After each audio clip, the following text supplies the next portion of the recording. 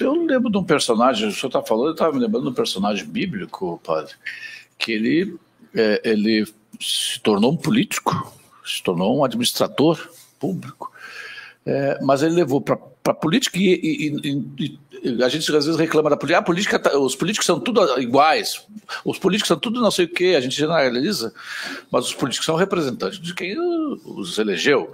E a pessoa, quando vai para a política, ela leva os valores que ela tem na vida civil. Sim.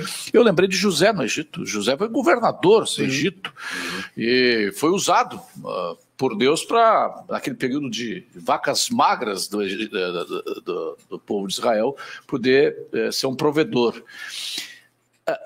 Às vezes nós pensamos assim, e o José ficou 40 anos, eu acho que foi, não sei, quase 40 anos. 40 anos. 40 anos até ser elevado a governador do Egito num momento crucial. 40 é um número bem cabalístico. Foi perseguido. Então, às vezes nós temos muita pressa, primeiro, nós temos muita pressa na política, nós queremos entrar na política com qualquer representante, nós não depuramos o nosso voto, nós achamos que jabuti nasce em árvore, não nasce em árvore. Está lá o deputado do Centrão que vende a liberdade dele e a nossa, mas ele foi votado, o padre. Sim. Então, a gente precisa ter um pouco de resiliência, e buscar, de fato, participar da política pensando na construção que deve ser feita a médio e longo prazo, e não o que o senhor acabou de dizer aí, pressa, né? Se você vai com toda essa ansiedade, com toda essa pressa, querendo resolver os problemas que estão construídos aí há 40 anos, resolver isso que nós falamos hoje, resolver os problemas de 40 anos, consertar os erros dos 40 anos em 4 anos, não vai acontecer. Então, por isso, a gente precisa construir.